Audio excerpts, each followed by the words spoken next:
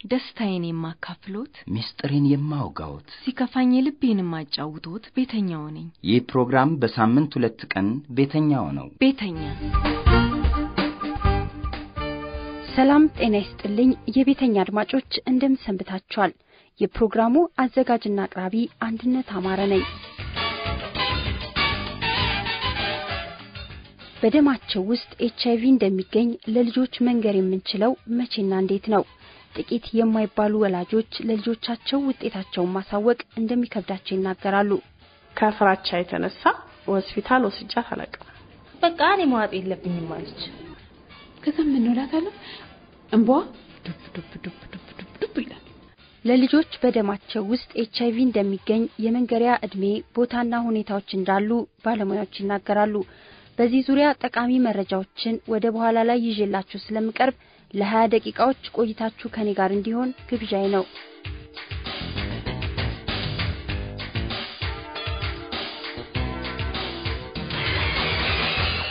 ባለፈው ሳምንት ባዩሽ ከቤት የጠፋችው የመጀመሪያ ልጇ መታመሟን ሰምታ ክፍለ ሀገር ሄዳ አይታት መምጣቷን ነግራናለች። ቢሆንም ግን ልጇ የጸረ HIV መድኃኒቷን ማቋረጧ እንዲሁም ስለ ህመሟ ምንም ያለ መስማቷ ባዩሽን እያሳሰባት እንደመጣ ነግራኛለች። ዛሬስ በቤቷ ምን አዲስ ነገር ተፈጥሮ ይሆን?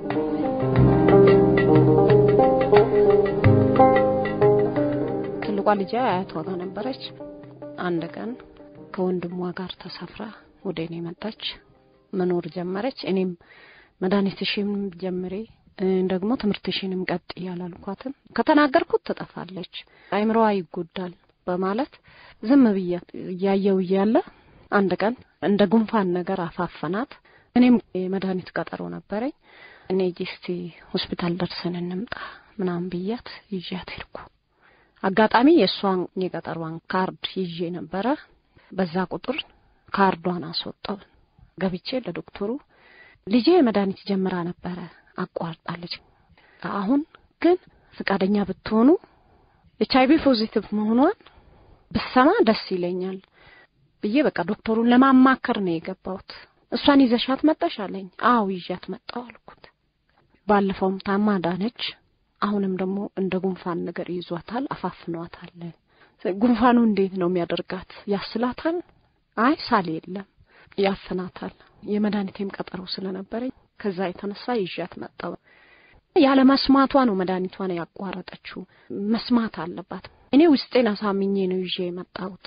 ስለዚህ ዶክተር ተባበርልኝ ስል እሺ በቃ አሁን ስብሰባ ገብተን ለትንሽ ሰዓት ነው በቃ እስከዛ አንቺ መድኃኒትሽን ወስደሽ እዚህ ጠብቂኝ እንመጣለን እና እዚህ ጋር ምክር አገልግሎት የሚሰጡት ሰዎች አሉ፣ ከነሱ ጋርም አገናኛለሁ እንነግራለን፣ ችግር የለም አለና እሱ ወደ ስብሰባ ገባ። እስከዛ ድረስ መድኃኒቴን ወስጄ እሱ እስከሚመጣ ድረስ ቁጭ ብዬ እንድትሰማ የፈለኩት በተሰማ መድኃኒቷን አታቋርጥም።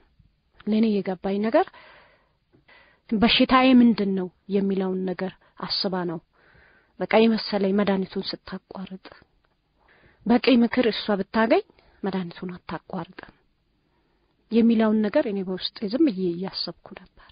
እና ዶክተሩ ጋር እንድትገባ ስለፈለኩ በቃ ደም ትሰጫለሽ ምናምን አልኩና ሲጠይቃት አይ ጉንፋን ብቻ እኮ ነው ሌላ ቦታ ሰላም ነኝ፣ መስታገሻ ምናምን ቢጽፉልኝ ጥሩ ነበር፣ ጉንፋኑን የሚያበስልልኝ ነገር ቢጽፉልኝ ጥሩ ነበር ምናምን ስትለኝ እስቲ ከነሱ ጋር እንመካከራለን ምናምን ስል በቃ ከሷ ጋር ተነጋግሬ ዶክተሩ ከስብሰባ ሲመለስ እሱ ጋር ገባሁ። በቃ ይዘሻት ነይ። የት ናት? እዚህ ናት አለኝ። አዎ እዚህ ናት።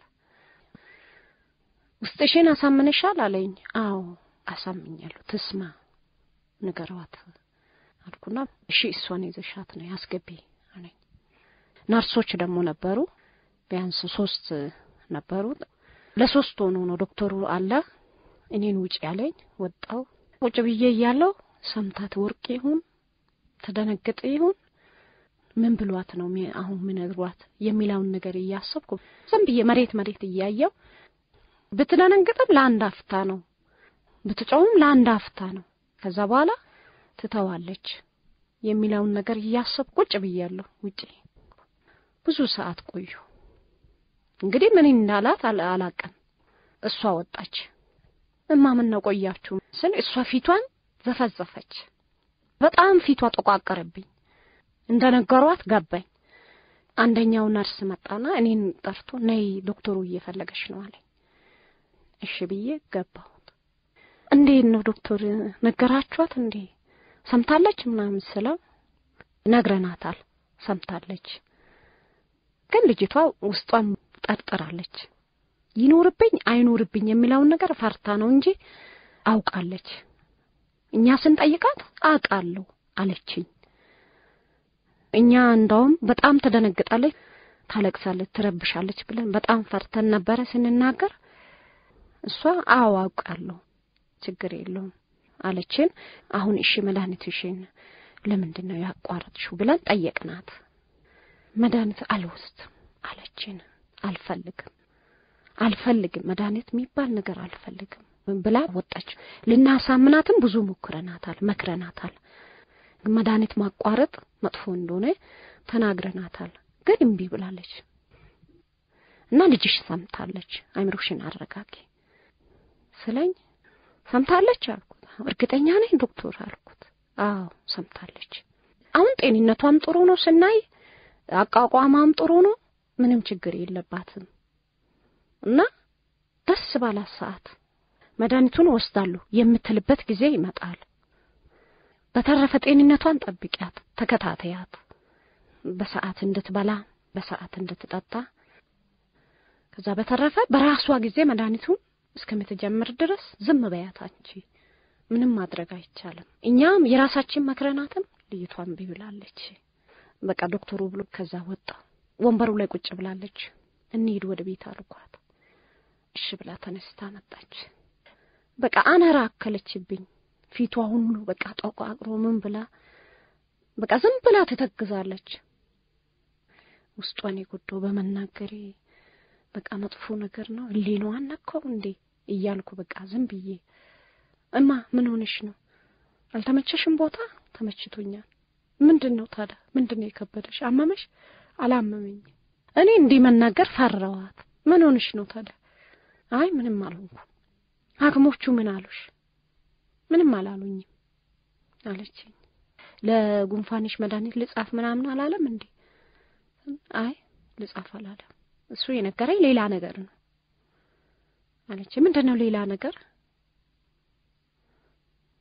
ስላት ቤት ሂጄ ነው ምነግርሽ አሁን ታክሲ ውስጥ አልነግርሽም ምን አለችኝ ከዛ በቃ ከመቼው ትናገራለች እያልኩ ቤት በጉጉት ደረስኩ ሰውነቷ ሞቋት ነበር ውሃ ልቅዳለሽ ለገላሽን ትታጠቢያለሽ ምናምን ስላት አልታጠብም ትንሽ አረፍ ልበል አለችና ወጣ ገብታ አልጋዋ ላይ ተኛች ሐኪሞች ቅድም ግን እማ ምንድነው ያሉሽ ለምንድነው የደበቅሽው ለኔ ሲጠይቃት ለቃ ተናግሮኛል ምንድነው ያሉት አዲስ ነገር ተፈጠረ እንዴ ምን አሉሽ ያው አንቺ የነገርሽው ነው እንዲ ያለባት ብለሽ አንቺ ለነሱ የነገርሽው ነው የነገሩኝ ደጋግሜ ጠየቅኳት ሐኪሞች ምንድነው ያሉሽ ለምን ቆያችሁ እሷም በቃ እንደሰማች አውቄያለሁ ራሷን እንድትነግር ነው እኔ የሚፈልገው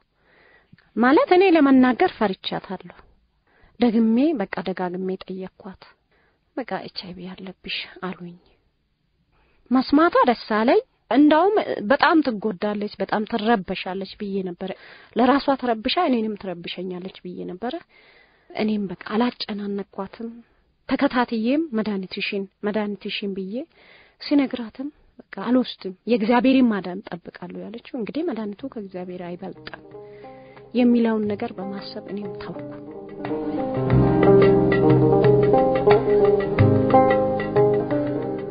የባዩሽ ልጅ በደሟ ኤችአይቪ እንደሚገኝ ሰምታለች ነገር ግን ያቋረጠችውን የጸረ ኤችአይቪ መድኃኒት የመቀጠል ፍላጎት አላሳየችም ባዩሽም ከአቅሟ በላይ የሆነ ይመስላል እናም ብዙ ልትጫናት ስላልፈለገች ትታታለች አስተያየት መስጠት የምትፈልጉ ካላችሁ በስልክ ቁጥር 0916 40 63 73 ደውሉልኝ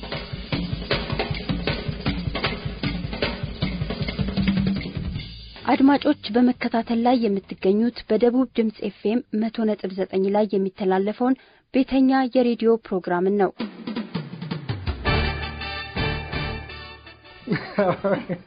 ሳቅ ከፊቱ የማይለየው ወጣት ነው። የቤተኛ ባለ ታሪክ ለመሆን ተዘጋጅቷል። 5-6 ሰዓት ኃይል በዛ በተሰቀልኩበት ነው ቆየው። በልጅነት ህይወቱ በፍጹም ሊረሳቸው የማይችሉ ክስተቶች ነበሩ። እየየ አለች እሷም አለቀሰች። እኔም ከሷ ጋር በቃ እንጂው እየየ ሚኒቴሩ ሙሉ ሱሪ ጫማ ጃኬት ከነሽርጡም አለብሰን መሳሪያ አሳስኳን ቁጭ አደረኩ። ይታገስ ታምሩ ይባላል። ሴቶችን መቅረብ የሚፈራ አይናፋር ወጣት ነው። ቢሆንም ግን አስገራሚ የፍቅር ታሪክ አለው። የሷ ኤምባሲ እኔ እስከ ኢለት ሞትሽ አንጀ እሸክምሻለሁ ቃል እገባለሁ አልታውሽም አልጥልሽም አልኩኝ። ህይወቱ ሌላ አቅጣጫ እንዲይዝ ያደረገው ለውሳኔ የሚያስቸግር ፈተናም ገጥሞታል። በጉጉት የምትጠባበቁት የቤተኛ ፕሮግራም በቅርብ ቀን በህይወቱ ያሳለፈውን ደስታና ሀዘን ሊያካፍለን ይታገስ ታምሩን ይዞላችሁ ይቀርባል። ከጀመሩት የማያቋርጡት ፕሮግራም ቤተኛ። ባዩሽ የልጇ መድኃኒት ማቋረጥ ያሳስባት ነበር። እናም በመጨረሻ ምናልባት ልጄ መድኃኒቷን ያቋረጠችው ስለሚያማት ህመም ስለማታውቅ ይሆናል የሚል ድምዳሜ ላይ ደርሳ ሐኪሞችን በማማከር ለልጇ ውጤቷ እንዲነገራት አድርጋለች። ልጇ ውጤቷን ስትሰማ እድሜዋ 12 ዓመት ነበር። በርግጥ ለልጆች በደማቸው ውስጥ ቫይረሱ እንደሚገኝ መቼና እንዴት መንገር ይኖርብናል። የዛሬው ዝግጅቴ በዚህ ዙሪያ ይሆናል። እንግዶችን ጋብዣለሁ። የስነ ልቦና ባለሙያ የሆኑት አቶ ሞገስ ገብረማርያምም በየመሃሉ ሙያዊ ማብራሪያ ይሰጡናል።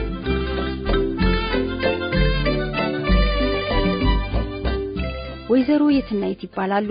በልጃቸው ደም ውስጥ ኤችአይቪ ቫይረስ ይገኛል። ልጃቸው 14 ዓመቷ ሲሆን እስካሁን ድረስ ውጤቷን አታውቅም። ከፍራቻ የተነሳ ሆስፒታል ወስጃት አላውቅም። ያልነገርኳት ያው እኔ ራሴም ስለማያስጨንቀኝ ሰም አንድ እኔ በየራሴም የጭንቀት ያለብኝ እሷም እንደገና እንደዚህ ትሞትብኛለች መድኃኒቱንስ እንዴት ትውጣዋለች ይሄን ነገር ከሰማች እንደኔ ትጨነቅብኝና ወይም ተጠፋብኝ ሊሆን ይችላል ወይም ጓደኞቼ ያገሉኛል ልትል ትችላለች ተስፋ ልትቆርጥ ትችላለች ያስቸግራሉ ብዬ እኔ መገምታቸው ነገሮች ስላሉ ያንን እንዳትቋደስ ብዬ ነው ያው እስከዛሬ ያልነገርኳት። ለልጆች ጥሩ ውጤትን የመግለጫ ጊዜ ከ9 10 11 ዓመት ያለው እድሜ ይመከራል። ከዛ በታች ከባድ ይሆናል። ምን ማለት ነው? ከ11 ዓመት በኋላ ከ12 13 14 ላይማ እየቀለለ ይመጣል ማለት ነው። በጣም ቀላል ነው ማለት አይደለም፣ ግን ከታችኞቹ ይቀላል። ታችኞቹ ላይ ስም መጥራት ከባድ ሊሆን ይችላል። ኤችአይቪ ኤድስ የሚለውን ስም እየጠራን ቫይረሱ በደም ውስጥ አለ እያልን ላንነግር እንችላለን። ሌሎች አማራጮችን ነው የምንጠቀመው። ሊረዳው የሚችለው ደም ውስጥ ጤንነትን የሚያጓድል በሽታ አለ ብለን ስሙን ሳንጠራ ነው የምንገልጸው። እታች ላሉ ከተናገርነው ከዛ በላይ ላሉት ግን ኤችአይቪ ኤድስ የሚለውን ስም እየጠራን መናገር እንችላለን። የጸረ ኤችአይቪ ኤድስ መድኃኒት እየወሰድክ ነው እየወሰድሽ ነው ብለን በቀጥታ መናገር እንችላለን። እሱ ነው ቀላል የሚያረጋው። ምክንያቱም ኤችአይቪ ኤድስን ያውቃሉ እነዛ ልጆች በደንብ ይረዳሉ።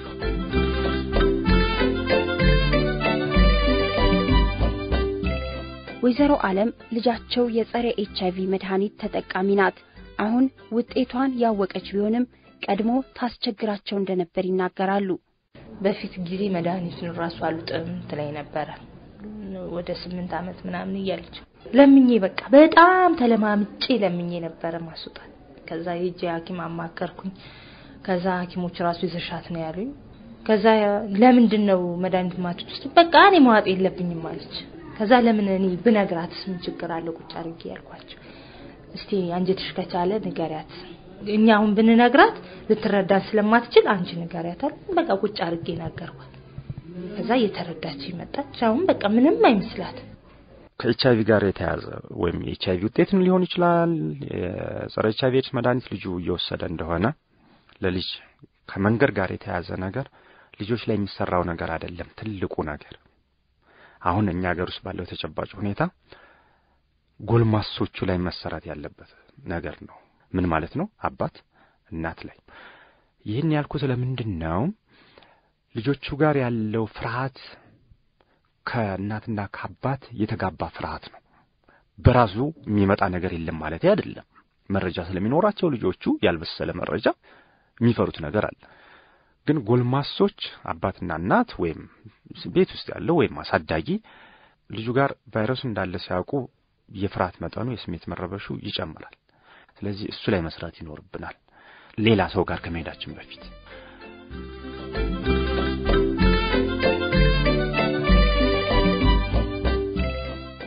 የወይዘሮ ኤልሳ ልጅ ቫይረሱ በደሟ ውስጥ እንደሚገኝ ያወቀችው በድንገት ነበር። በቅርብ ጊዜ ወልጄ ነበርና የነሱን ውጤት ለሰማ ሐኪም ቤት ሄደን እሷም የመድኃኒቷ ቀጠሮ ነበርና እንደአጋጣሚ አጠገቤ ስለመኖራም አላሰብኩም። ስለ ልጆቼ ሊነገረኝ የተደራደርኩ ያለ ነፃ ናቸው ልጆቹ ሲለኝ በቃ አንድ ወንዱ ልጅ እንዲያስኩ ነበር ወደኩ ነዛ። ምክንያቱም አልጠበቅኩም ነፃ የሚለው ነገርና በሰንሳት ሰለካ ቆማ አጠገባች ታዳምጣለች። በኋላ ማታ ወደ ቤት ስመጣ ከስራ እፈልግሻለሁ አለች። ከቤት ታወጣኝና ውጪ አንድ ነገር ልጠይቅሽ አለች። ምንድነው እስኪ ጠይቂኝ አልኳት። እንግዲህ እኔ ያው እንደዚህ ስለማስተምር ምን ብለዋት ይሆን ዛሬ ደግሞ ትምህርት ቤት ምን ተብላ ይሆን ነው ዛሬ ምንድነው ልጆቹ ነፃ ናቸው የተባሉት አለች። ነፃ ናቸው የተባሉት ኤችአይቪ በደማቸው ውስጥ የለም ነው የተባሉት ነው። አዎ እሺ አንቺስ አለች። እኔንማ ሁሉ ጊዜ ታየኝ የለም እንዴ? እኔማ ቫይረሱ በደሜ ውስጥ አለ። ከዛ ወላጅ አባቷን ጠየቀች። አባትሽ የለበትም ነፃ ነው። ወንድሜስ አለች። እሱ ወንድሟም ነገርኳት። ከዛ በኋላ መስሪያ ቤት ሄደች ከሌ ማለት ጀመረች። መጣቃችን ሰዎች ከሌ እንዲህ ነው ያክ ማስረዳት ጀመርኩኝ። ሁሉም ሰው አዳረሰች ጨረሰችና ወደ ራሷ መጣች። እኔስ አለች በቃ እኔ አሁን እነግርሻለሁ ከዚህ በኋላ አልዋሽሽም። ይሄ የምትወስጂው መድኃኒትም 18 ዓመት ሲሆናት አይቆምም። ቀስ ከምንሞት ድረስ የምንወስደው መድኃኒት ነው አይቋረጥም። ሰዓቱ ማለፍ የለበትም ስላት ቆዘመች። በቃ ጸጥ አለች።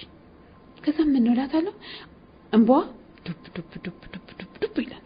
ከዛ ቀፍ አድርገት በቃ እኮ መኖር እንችላለን እኮ መኖር ይቻላል። ወስጄ ደሞኛ መስሪያ ቤት አሳይሻለሁ። 18 ዓመታቸው ምናምን አድገው ትልቅ ልጆች ዩኒቨርሲቲ የገቡ ልጆች አሉ እኮ እንደ ከሌ እኮ እንዲህ ናቸው። ስለ ከሌ ልጅ ማውራት ጀመርኩኝ። እሷን ያጽናናው መስሎኝ ስለ እውነት ነው የምልሽ። አንድ ሳምንት ትገባለች ትተኛለች። ልጄ ቆዘመችብኝ። ልጁ ውጤቱ ሲነገረው ምልሰቶች አሉት ግልጽ የሆነ ያንን ስሜት የሚቆጣጠርበትን ክህሎት ማስጨበጥ አለብን። መጀመሪያ ለወላጅ ቀጥሎ ለልጁ ማስጨበጥ አለብን። ምን ማለት ነው? እስከምን ሊሄድ ይችላል? ውጤትን ለሌላ ሰው በትናገር ምንድነው የሚፈጠረው? ሌሎችስ ምን የሚሰማቸው ይመስላል? ጓደኞች፣ ትምህርት ቤት ያሉ ሰዎች የመሳሰሉት ነገር ይህን እንዲረዳ ማድረግ ነው። ልጆች እንዴት ነው የምናሳድገው? ኮንትሮል በማድረግ ነው፣ በመቆጣጠር ነው፣ አቅማቸውን በመገንባት አይደለም። ከከሌ ጋር እንዳትጫወት እንደዚህ አይነት ነገሮችን እየነገርን ነው፣ እያስፈራራን ነው የምናሳድጋቸው። የኤችአይቪ ጉዳይ ሲመጣ ደግሞ የበለጠ ፍርሃትን ነው የምንጀምረው። በራስ የመተማመን ሁኔታቸውን የሚሸረሽር ነገር ነው የሚሰማን ስሜቱ ራሱ ሳንናገር። ስለዚህ ከዚህ ነፃ መሆን ነው።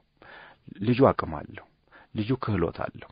ይህን አቅሙንና ክህሎትን ሳንቸኩል ሳንረበሽ በተረጋጋ ሁኔታ ከገለጽ ነው በእርግጠኝነት ልጁ ጋር አቅም እንፈጥራለን። እንደው መሰረታዊ የሆኑትን ነገሮች ላንሳ። ስንነጋገር ጸጥታ ይኖራል። ከልጆች ጋር ስንነጋገር በተለይ እንደዚህ አይነት ሴንሲቲቭ የሆኑ ጉዳዮችን ስናወራ በተረጋጋ ሁኔታ መጫጫህ ሳይኖር ልጁን ማዳመጥ ማለት ነው። ሁለተኛው ነገር አለመቸኮል ነው። ልጅ ስለሆነ ትርጉም አይሰጥም ብለን እናስባለን፣ ግን ቁጭ ብሎ ሳይቸኩሉ ጊዜ መስጠት። ለምሳሌ ይሄ መድኃኒት ምንድነው? አለርጂ ነው ትኛለሽ ማዬ፣ አለርጂው ጠፍቷል፣ አሁን ለምንድነው የማያቆመው? ይሄ ደንበኛ ጠቋሚ ቃልና አረፍተ ነገር ነው። መልሼ ጠይቀዋለሁ ማለት ነው። ስለ አለርጂ ምንድነው የገባህ? ስለዚህ መድኃኒት ምንድነው አንተ የሚሰማህ? ምን እንዲሆን ትፈልጋለህ? መድኃኒቱ እንዲቆም ትፈልጋለህ ማለት ነው። እነዚህን ጥያቄዎች እየጠየቁ ስመጣ ተጨማሪ ጠቋሚ የሆነ ነገር ይሰጠኛል። ግን ብዙ ጊዜ የምናደርገው ምንድነው? አይ ዝም ብለው ሰድ ወይን ጮህበታለን፣ እንደዛ ነው የሚሆነው። ስለዚህ አይረዳም እሱ። ሌላው ማበረታታት መልመድ አለብን። ጎበዝ የኔ ልጅ፣ ስለ በሽታ ማወቅ ትፈልጋለህ ማለት ነው። ስለምትወስደው መድኃኒት ማወቅ ትፈልጋለህ ማለት ነው። ጎበዝ እኔ እንዲህ አይነት ጠንካራ ልጅ ጎበዝ ልጅ ነው እንዲኖረኝ የምፈልገው። ፍርሃትን እያስወገድንለት ነው ማለት ነው። ሌላው ለህይወቱ ፍላጎት አሳይቷል ማለት እኮ ነው ይሄ ልጅ።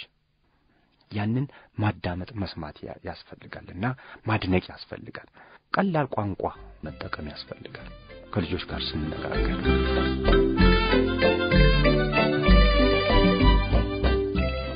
ውጤትን ከመንገር አንፃር ባለሙያ አይደለም ምርጥ የሆነ ሰው ወላጅ ነው። ወላጅ ከሌለ አሳዳጊ ነው፣ በቅርብ ያለ ሰው ነው። በቅርቡ በየቀኑ የሚያገኘው ጎልማሳ የሆነ ሰው ነው። ከቤተሰብ ደግሞ ሊመረጥ ይችላል። እናት ነች አባት ነው ማን ነው የሚለውን መምረጥ አለብን። ይሄን የምንመርጠው ደግሞ የበለጠ መቅረብ ያለው ለማን ነው፣ በየቀኑና በየሰዓቱ ክትትል የሚያደርገው ማን ነው፣ ስሜቱን የሚረዳለት ማን ነው የሚለውን መለየት ይኖርብናልና ለልጆች ውጤትን ከመግለጽ አንፃር ባለሙያ አይመከርም፣ ወላጅ ነው የሚመከረው። ይህን ስንል ግን ለወላጁ ወይም ለአሳዳጊው የሚሰጥ የምክር አገልግሎት አለ።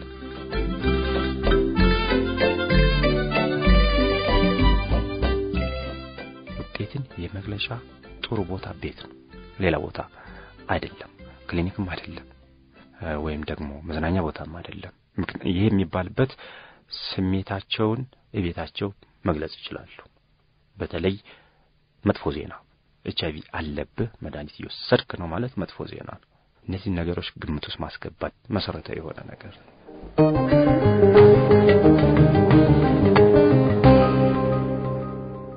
ባዩሽ ሳምንት ከምታጫውተን ታሪክ በጥቂቱ ቤተኛው ላይ ሲቀርብ የልቤን መስማት ስለጀመሩ ደስ አለኝ። በደቡብ ድምጽ FM 100.9 ላይ ቅዳሜ በ8 ሰዓት ከ5 እንዲሁም በድጋሚ ሮብ 8 ሰዓት ከ5 ላይ ተከታተሉ። አድማጮቼ የዛሬውን ፕሮግራም እዚህ ላይ አብቅቻለሁ። ከመሰናበቴ በፊት ግን አስተያየቶቻችሁን በ0916 40 63 73 የሞባይል የስልክ መስመር ደውሉልኝ ወይም አጭር የጽሑፍ መልእክት አድርሱኝ። ሌላም መደበኛ የስልክ መስመር አለን 011 5 54 53 66 በዚህም ታገኙኛላችሁ። ታዲያ በየትኛውም ስፍራ በማንኛውም ጊዜ የቤተኛ የሬዲዮ ፕሮግራሞችን በድረገጻችን www.etharc.org/ቤተኛ ላይ ማድመጥ ትችላላችሁ። አብሬያችሁ የቆየሁት አንድነት አማረ ነኝ። መልካም ሳምንት።